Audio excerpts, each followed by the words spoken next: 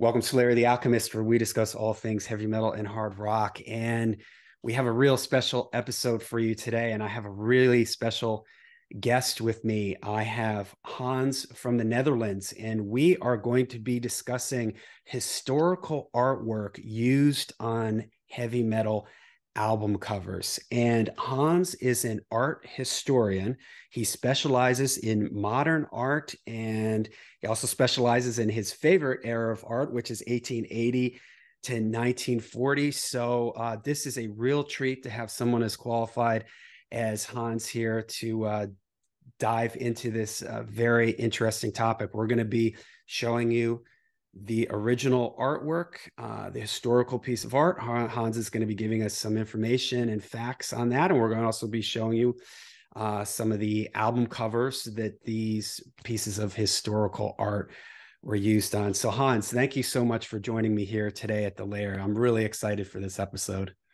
Yes, me too. Thank you for having me on the video and the show. All right. So Hans, take us back. What got you interested in hard rock and heavy metal? Who was the band, or what was the album? When did it start for you? I think it started in 1979 when Kiss had in Europe and in Holland a big hit with I Was Made for Loving You, of course. I knew Kiss existed, but it was far from me. I was in 1978. I was a great fan of Grease, so it can change in 1 year. But there also was Status Quo, Cheap Trick, etc. That was my gateway to real heavy metal. And via Kiss, I discovered Iron Maiden, 1980, 1981, I think. And that was, of course, the real thing for a boy aged 15. And also the cover art by Derek Riggs was very, it took my attention, of course. So when did your interest in art in heavy metal sort of how did that come together? Was it like Derek Riggs, for instance, the Iron Maiden covers, or? Yeah, of course. First, there was my love for heavy metal and art rock, of course, and then years later, I studied history of art, all the ages and Middle Ages and the Renaissance and modern art, etc. And gradually, I became interested in, of course, the lyrics and the atmosphere, but also the cover art. And then there was a difference between cover art, especially made, designed for the band, for the album, and cover art, as we are talking of today, based on existing artwork. So that's two different things. Yeah. So today, like you said, we're going to be looking at bands that have taken a piece of art history and use that on their album covers. So okay, so here we go. Give me a second here, and we are going to be sharing with you our first picture. And all right.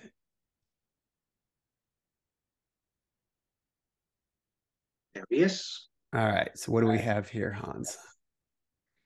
Here we have Hieronymus Bosch, a Dutch painter from the Renaissance, so 16th century, some ages ago. Famous painter. This is also a very famous painting. It's Garden of Earthly Delights. And you can see it if you want to in the Prado Museum in Madrid, Europe, of course. The painting, of course, is full color, and this picture is also in full color. But the band that used the detail from one of the three panels, by a technical mistake, they made a black and white cover. And of course, I'm talking about Deep Purple with their self-titled album from 1969. You see it here. This is a detail from the picture we saw from Hieronymus Bosch. And as you can see, I hope, but there are two musical instruments in the left corner, upper corner. And there you see the 5 members of Deep Purple. pre-photoshopped into the painting. Yeah, there it is. Mm-hmm. In the real painting, there's a group of people, as you can see behind them. Let's go back to the. But they photoshopped the band members in the picture. Of course, it's the right panel. Right here. Yeah, there are 3 panels. Yeah, that's the right. So it's a small detail. Two musical instruments and some figures around them. So the story is in the left side. There is paradise. You see God, the Father, in the pink dress, creating Eve from a bone of Adam. And there's a fountain of life, etc. So it's all beautiful and agreeable. The main panel, you see in the middle, is mankind before the flood. So when it was all good and pleasant on earth, although all people are naked and they are doing strange things, and there are animals and fruits and strange balls, etc. So it's not a normal picture of. It's not paradise, but it's mankind in its first days. And as you can see, it's almost like, and that's where Bosch is famous for. It's almost like a kind of an LSD trip, full of fantasy and imagination and strange things happening. But of course, there are more bands who use this picture. I don't know if you I came across it. Pearls Before Swine. I don't know if you heard about them. They were before Deep Purple already, and they took another detail of the same panel on the right. As you can see, that's much darker, the panel on the right, because that's a depiction of hell. And the strange thing with Hieronymus Bosch is that he does not use the same images as in the Middle Ages. There's almost always a central figure of Satan or a devil. You don't see a devil. What you see is also very strange instruments, strange scenes of torture, animals eating humans, excreting humans, one LSD trip. And also, it's of course a warning to be a good person, or else you will go to hell. Or you'll land up on a Deep Purple album cover. Yeah, that's not so worse, of course. So it's a focus on the fantastic, and it's a nice fact that in the hippie era, so the 60s, this painting became popular again. And it's because of the use of drugs, I think, and the love of the fantastic and the beautiful. But of course, as a heavy metal or hard rock band, you take something from the right panel, from the hell panel. And there is another famous band cover, album cover. That's the next one. Okay. So using a detail from the same painting, and that's this one. You recognize it, I think. It's a very small detail. You can overlook it very easily. It's in the upper right corner of the right panel. So it's a very small detail, and it's blown up into this because he worked very precise and very meticulous. You can use a very small detail and still see people and things and fire and burnings and etc. And of course, it's a depiction of hell. Maybe we can see the album cover. This is the detail. I think you already recognize it. It's by Celtic Frost Into the Pandemonium from 1987. So that's one small detail from the right panel of the Garden of Earthly Delights. And you see it's a kind of a pandemonium. It's a fire, it's a hell, it's dark, it's gloomy.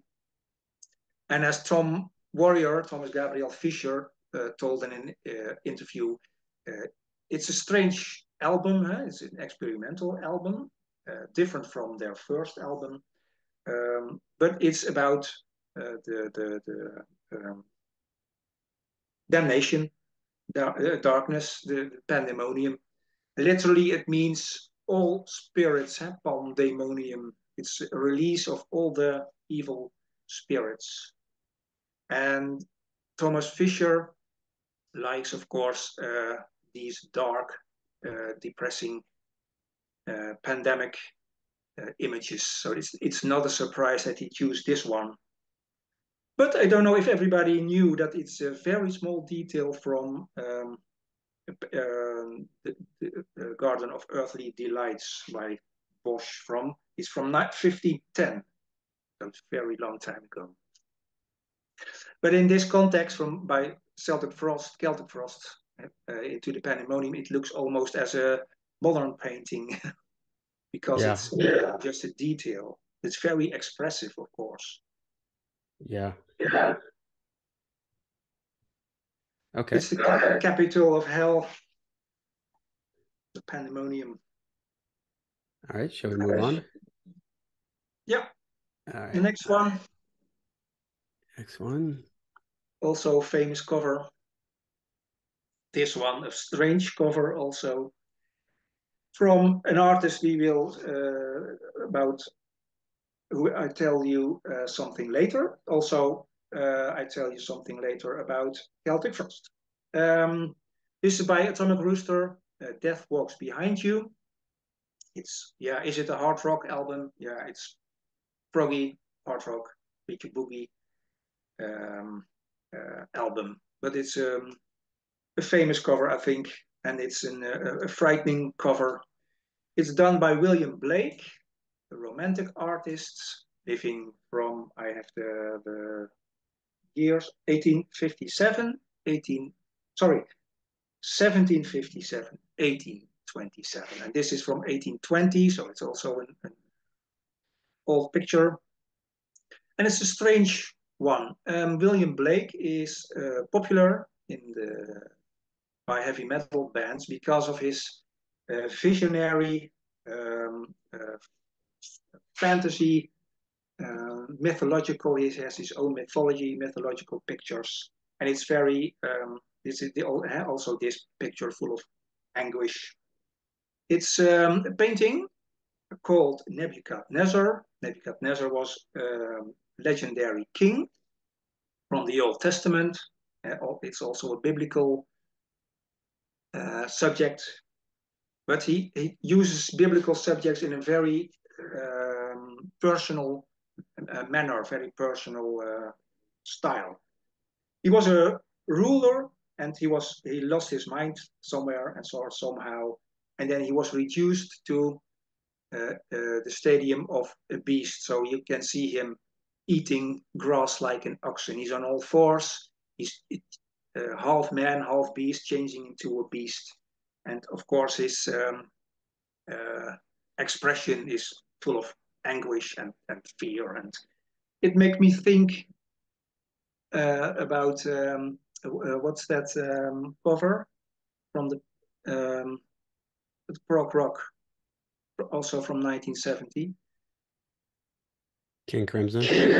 King Crimson, of course. It's almost the same expression. Yeah. But I think that's covered these album cover designs especially made for them. What can I tell you more? William Blake was a painter, a poet, and a thinker, and also, as we can see later on, he had visions. He was a visionary artist, and he saw things from the spiritual world. And this is also a visionary, strange picture. But it has nothing to do with the title "Death Walks Behind You," because this is not a depiction of death. But as you see, if you take it out of the context, it's a a painting by a romantic artist, taken from a biblical source from the Old Testament, made it into a kind of personal picture. And as you use it as an album cover in 1970 and you call it Death Walks Behind You, then the whole picture changes. Because the first thing you think is, when you see this is probably death. But he is not. Awesome. Okay. Let's move on to the next one. Next one is in full color. The painting is, of course, in full color, and the album cover also in full color. By Bolt Thrower, English death metal band. It's called The Fourth Crusade. This is the painting and not the album cover, from 1992. And the picture they used is by a French artist, 19th century artist, Eugène Delacroix, one of the big names in French art and European art from the 19th century. He chose mostly historical scenes, and this is one of them. That is the Crusaders entering Constantinople. Why they chose this is because, of course, as we all know, I think the main theme from Bolt Thrower is war. It's historical war, and it's also a kind of, it's not about aggression and sensation, but they use it in historical context. And war history is a main theme by them, but it's also the agony and pain, etc., to individuals. So it's not glorifying war. It's not like Men of War. So this is a 19th century French painting, Crusaders entering Constantinople. As you can see, they're plundering and murdering when they enter the streets. There are people around them begging for mercy, but they don't get mercy. And it's one of the great historical events dealing with plundering and war. So it's a fitting picture for a band like Bolt Thrower. Yeah, it's historical. It's an historical fact. Awesome. And they used it without any alterations. Yeah. They used it. Okay. Yeah, some albums can really capture the band really well, you know, and or the mood of the album. And that's one. When I think of Bolt Thrower, there's some bands that their covers are so you think of the band and you think of some of these covers, like that cover, for instance. When I think of Bolt Thrower, I think of that album cover, and it definitely sets the mood for the band and for the album. Okay, next. Yeah, it's history and war. Yeah. The next, Bruce Dickinson, of course, Tyranny of Souls, album from 2005. This is the oldest painting I found. It's from 1480, so it's also from the Northern Renaissance by Hans Memling. It's a German artist from the 15th, 16th century in Europe. This is also part of a triptych of painting consisting of 3 panels, and it's like Bosch's work. It's a warning against vanity, human vanity. You can see it here. This is the context where it belongs. So that it's also a story, a warning. In the middle, you see the naked woman and the mirror and a nice landscape. She is symbolizing man's vanity. And that's, of course, not a good thing in Christian belief. So there on the left side, you have death. That's what awaits us all. Personification of death with some text.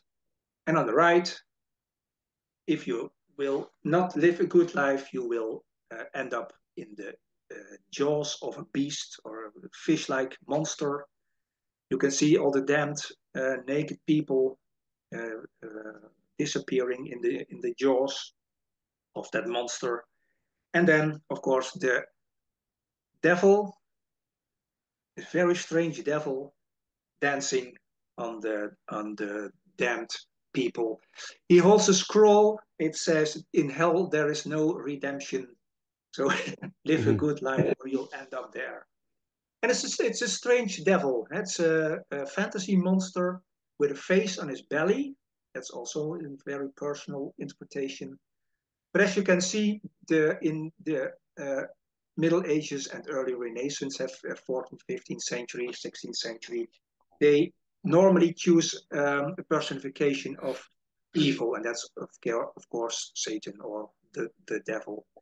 And in the painting by Hieronymus Bosch, the Deep Purple, you don't see a Satan. It's torturing people by animals or by musical instruments. It's crazy, crazy picture.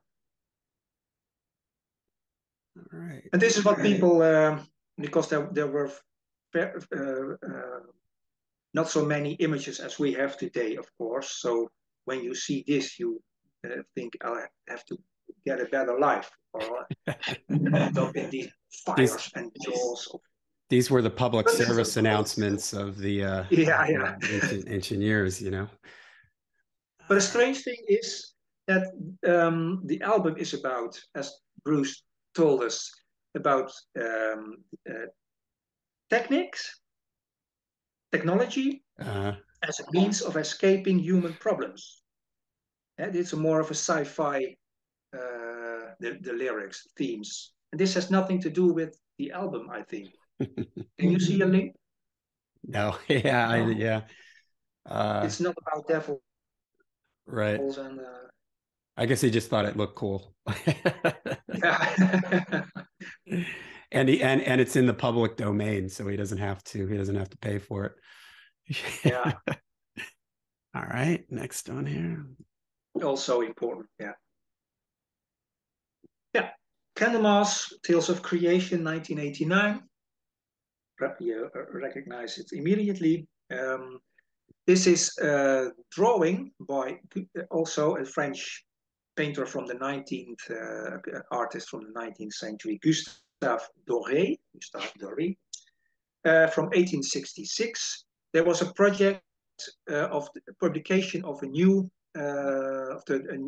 publication of the Bible, and then it had to be illustrated with hundreds of new images from the Old and New Testament. And this is from Genesis, not the band Genesis, but the book Genesis, the creation of light. You see God the Father with his arms up, and then the clouds disappear, darkness makes room for light, and then the sun is coming up behind him. So it's, of course, the creation of light. I think it fits the mood and the atmosphere of the band and the album, because it's, of course, doomy, doom metal. And this is also with the dark clouds and the sun behind the majestic figure of God the Father. Fits the album. Is this the original color of the album? Because on the Candlemas album, it's a very yellow. Yeah. Did they add that yellow coloring? The yellow coloring is, I think, done for the. It's also the album cover is a detail. Yeah, it's almost the whole painting, but it's kind of a detail. Here, if you have the cover, it's made into a square, of course. Yeah. Square format. Okay.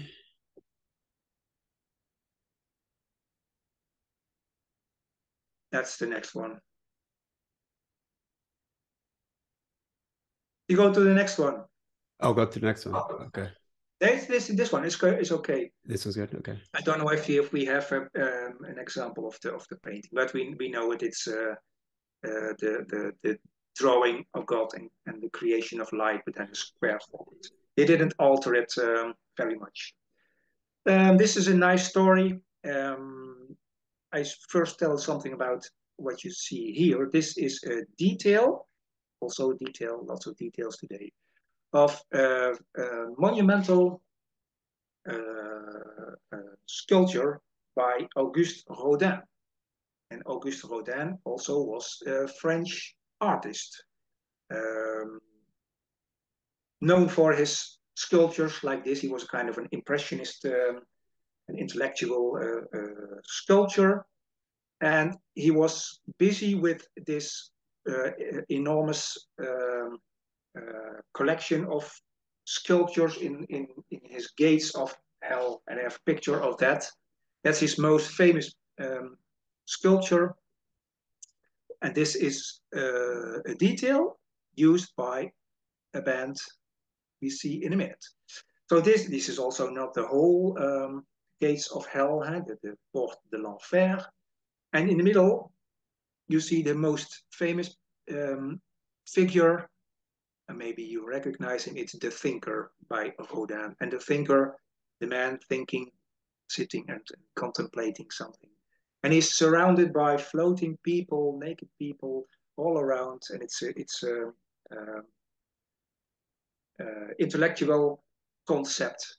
And I think he started in 1880 or something, and he was finished in 1917. I think he was busy with it all his lifetime. It's very elaborate, monumental sculpture, and this is a detail, floating people. As you can see, very realistic and impressionist made. But in the next picture, John, okay. Because Coroner, the technical thrash band trio used this detail as for their cover, for their album art. And the record company said, this is not metal enough.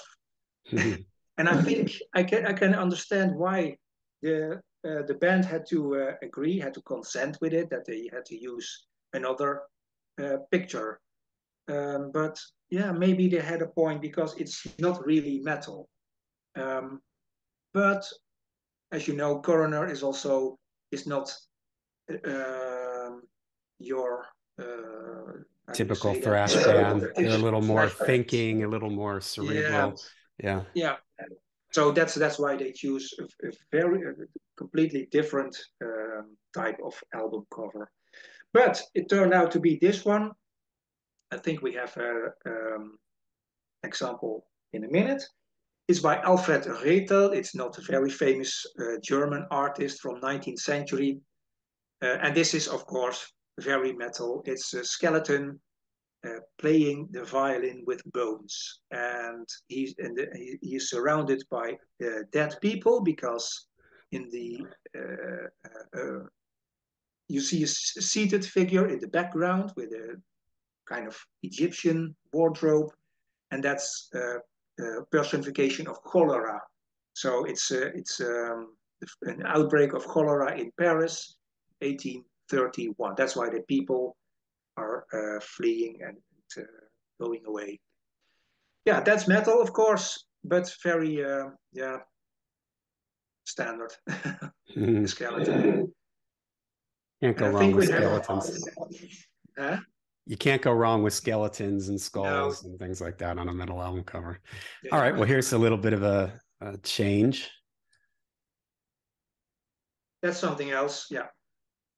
And why is it something else? Because it's in full color. Lots of albums are also in black and white. Very recognizable. It's in your face. A screaming bandaged man with forks in his eyes, mouth open, screaming. And of course, it's Blackout by the Scorpions from 1980. But I didn't know, and I do not know if many people know it, that it's an existing painting by Gottfried Helnwein, a still living artist. He's from 1948. He lives in Ireland and in Los Angeles. As you can see, this is also a painting from 1980. So it's not specifically made for the scorpions. They knew each other. There's a photograph of the scorpions with him dressed with the bandage and the forks, because he made a photo of it, and this is the painting, but it's of course photorealistic. It's very detailed and very photograph-like. The painter Gottfried Helnwein, it's not very famous, but in some circles he's very famous. He's a modern artist, still living and working, and normally he chooses subjects from history, some provocative subjects. That's what he likes, and he combines it with style derived from Walt Disney and pop art. So it's always very ambiguous. But this is very metal. It's a screaming man bandaged. Yeah, for sure. And I think a lot of people thought that was Rudolf Schenker on the cover, but it's it's not. It looks like him because of the mustache and everything. But yeah, of course, yeah. That's what I thought also, yeah. All right. Yeah, this is a famous one. Blessed Are the Sick by Morbid Angel, and that is from 1991. This is the painting they took as their album cover.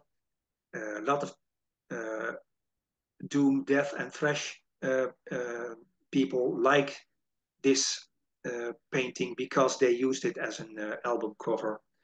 Blessed Are the Sick, and again there is the question: does this painting mean the same as the album cover? Is this image Blessed Are the Sick? And no, of course not. It's a painting by Jean Delville. It's a Belgian artist from the 19th century, and it's called Satan's Treasures. So the title is very metal, but Blessed Are the Sick also. By the way, it's a coincidence, I read, that the Swedish thrash metal band Hexenhaus used the same cover, same image on their cover, a tribute to Insanity from 1988. So, and it's a coincidence, yeah. Maybe because this painting is screaming metal or whatever. But it's not so screaming metal as it appears to be, because Jean Delville was a Belgian symbolist artist. That means he tried to visualize the invisible or the transcendental or spiritual truth. For him, natural truths, as we can see them on this earth, are just as truth as spiritual truths. So as a mankind, we have to reach for the spiritual, the higher standard. And as you can see in this painting, the river of sleeping, unconscious, naked people symbolize man in an unconscious state. They are still in a materialistic, earthly state. And that's what Satan wants. And that's why it's called Satan's treasures, because now they are floating unconscious to his to hell. And there's one thing. Yeah, there he is. I think they enhanced the colors. That's how we know it. Morbid Angel, Blessed Are the Sick. It's strange.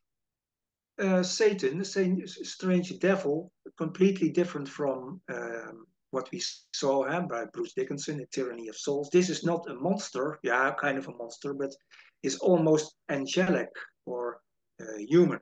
It's not a terrifying devil or Satan. He has kind of tentacles, etc., and strange hair, and he's very pleased with his river of treasures, people in unconscious state. So I think the original painting is telling a different story than Blessed Are the Sick. Yeah, I would imagine for a lot of these bands, they just think it looks cool. Yeah. So they just go with it, they're not probably thinking too much about. Yeah, there's a Satan in there. All right, something a little more lighthearted here. Yeah. Yeah, of course, there are also more light-hearted pictures like this one by Vandenberg, and it's also a very realistic style painting. We see two sharks over a highway in the desert, and that makes it, as we say, surrealistic. The style is very realistic and recognizable, and the objects, but the scene is not very probable. That's the tension it gives it. But it's a very nice painting. I think I like it. I don't know if it fits the style of the band. It's a very radio friendly hard rock style. I don't know if everybody knows that the painting and the next one also on this Vandenberg album is done by Adrian himself. He was raised and educated as an artist here in Holland in the early 80s, and this is the style he used when he began in his early 80s, when he had Vandenberg as a band, and he was still active as a painter. Well, it's very accomplished and talented painter, I think. This is the same. It's very realistic in the appearance, but it's not very probable that a crocodile emerges from the ground in a deserted Maya temple. Yeah. I never knew that. I never knew that he was an artist. So that's really cool. Yeah. Very talented artist. So it's a double talent. He's still working as an artist nowadays, but he never makes this kind of photorealistic or surrealist paintings. He's now making very expressive, almost abstract art. Yeah. He used it for another band, the more abstract art. Okay. Here's one that I really like. Yeah, it's. I heard it on the podcast yesterday. Yep, we just did. We just covered the Eternal Idol, and well, you tell the story about this statue, because this is not the statue. These are two people posing like the statue, and I'll flip in between the two while you're talking about them. Yeah, didn't know that because it's not very obvious when you don't look very well. This is the original sculpture statue done by Auguste Rodin, who we saw with Gates of Hell with Coroner. So he's twice as an artist here. The statue is called the Eternal Idol, so I think they took the title. Two naked people, a woman and a man. The man is kneeling before the woman and kissing her or something like that with his hands on his back. So I think he adores the woman, and it's a universal theme, I think, of men adoring women. And in his time, women were also seen as femme fatale, as attractive, but also dangerous. And I think this statue gives the tension between dangerous and attractive. I don't know, and I don't know if you know, John, why Black Sabbath choose this theme, this title, and this image. Because what we see here, there were problems with the reproduction rights. It's I think, in Paris, in Rodin Museum. So they took two people, a woman and a man, to reenact the statue. So these are two living people, and they are painted with bronze paint, and giving the same scene. And they had to be hospitalized, I understood, after this because the paint was very toxic. Yeah. Yeah, I don't really know the story about why they used that that title, or if they had the title. I'd imagine that the title inspired them. I mean, the song the song Eternal Idol doesn't really have anything like related to the sculpture here, and I actually kind of like the angle of the original, like they're sort of flipped around in your perspective here. You're sort of seeing them from the other side. I sort of like the original uh, better, but for the longest time, when I was younger, I thought this was a statue. I didn't realize it was two people posing like a statue. Me neither. Yeah. All right. Let's see what we got next here. Oh yeah. Bruce is back. Yeah, this is William Blake again. So we have twice Auguste Rodin and William Blake. As I said, he's very popular in the metal world. And why? Because his art is also dark and full of fantasy, vision, strange, almost a bit frightening. So we here have a monster, and it's not a normal monster. It's a creature, half man, half reptile, and half vampire. It's the ghost of a flea, and the story goes that William Blake, a romantic painter from the 18th century, he could see uh, creatures, spirits before him. And one time there was a friend of him, he said, "Can you draw me one if you see them?" I said, "Okay, give me a paper and a pencil because I see them. I see one right now." And it was this, the ghost of a flea. He painted this creature. It's a very strange creature, of course, with the curtains and the stars. He holds a bowl in his hand, and he has his tongue stuck out of his mouth, and in his other hand he holds a thorn.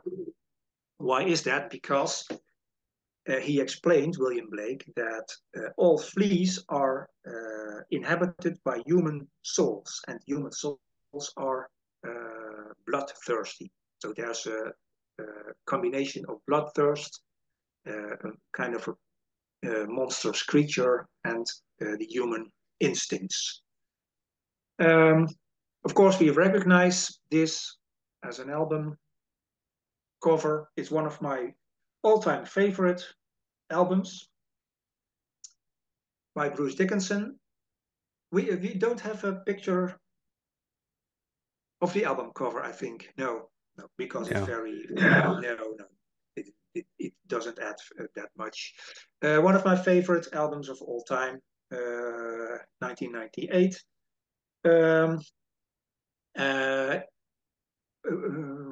Bruce Dickinson is, I think he's a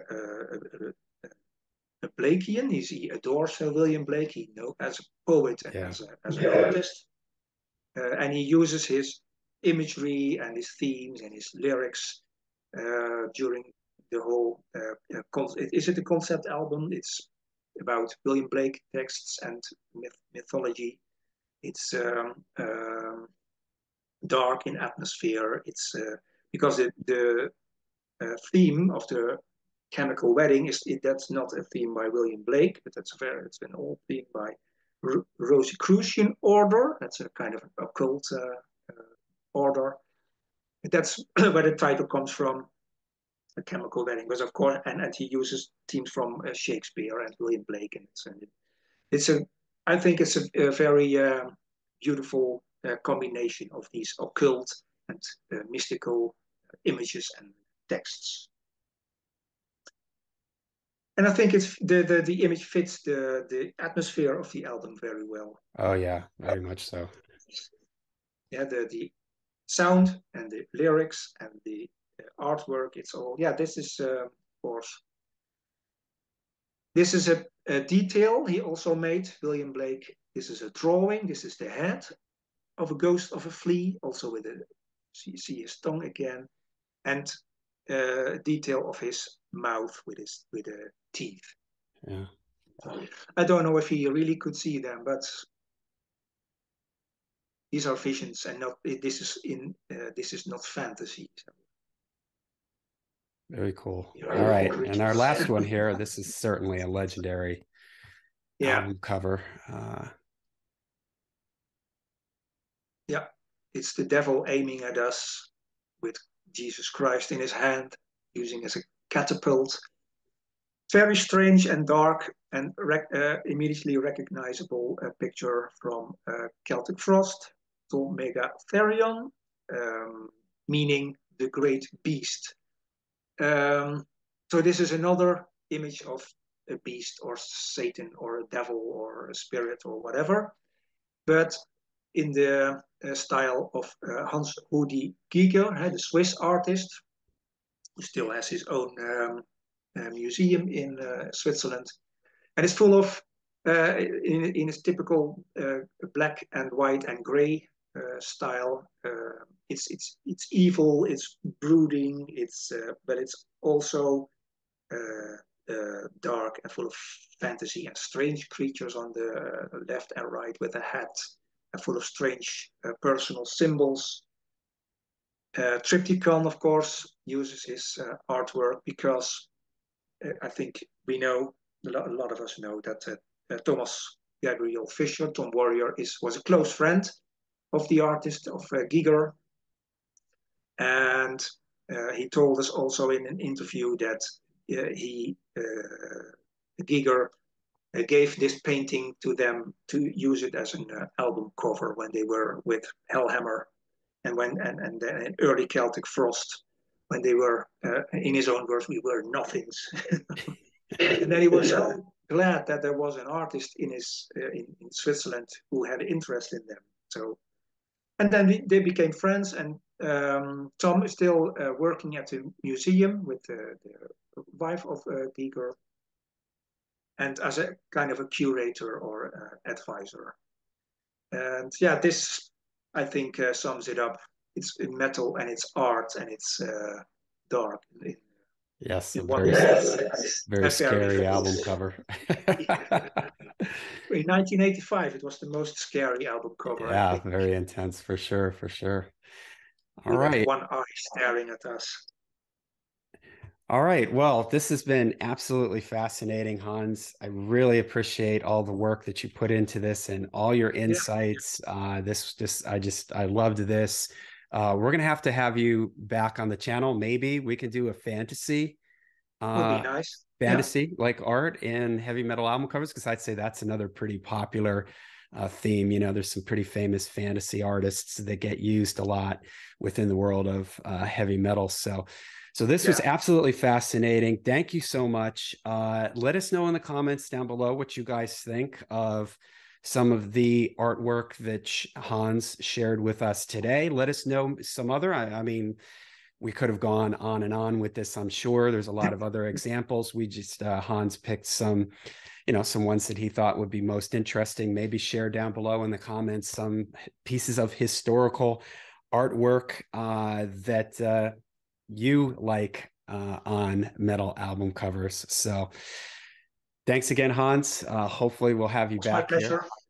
Hopefully we'll have you back. I hope to come back. Yes, of course. Awesome. It'll be a pleasure. Yeah. Awesome. All right. Well, thanks again. And for everybody out there, make sure you stay heavy, stay metal.